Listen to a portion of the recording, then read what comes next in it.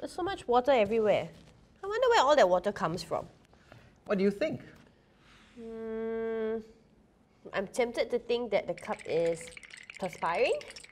Why not say that water is leaking out from the cup?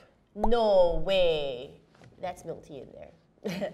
Seriously, where does the water come from? Well, the water comes from the surrounding air. Hold on a minute.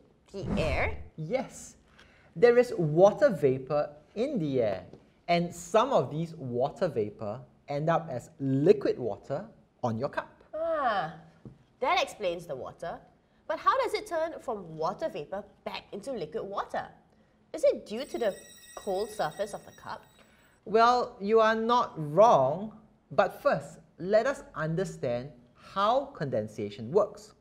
So Joanne, let's recall the lesson on evaporation. Do you remember about the speed of liquid molecules? Well, I remember that evaporation occurs because there are some molecules that have higher kinetic energy than others. And these molecules would escape the liquid if it is at the surface of the liquid. That's correct. But do you know that the reverse can occur as well? So there are some air molecules that are slower? Yes. Similar to evaporation, there are some molecules that have a lower kinetic energy to a point where they cannot exist as a separate molecule anymore.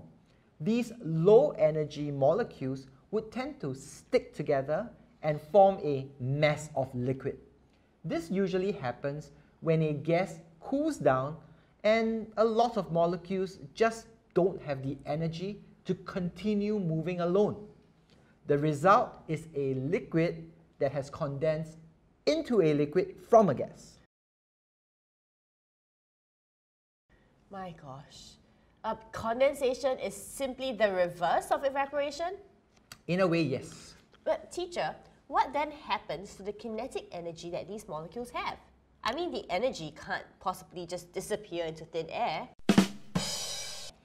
Well, pun aside, the kinetic energy of the gas molecules is spread to the rest of the liquid molecules, which makes the liquid molecules move faster. Chotomai. This is the exact opposite of evaporation, where it cools the body. Well done, yes.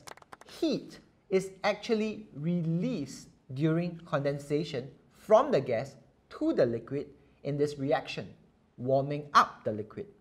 This explains why when you put your hand over hot steam, it hurts a lot. Not because the steam itself is hot, but because the condensation of steam into water dissipates heat onto the skin, making it hot and unbearable. So, kudasai, don't try this at home.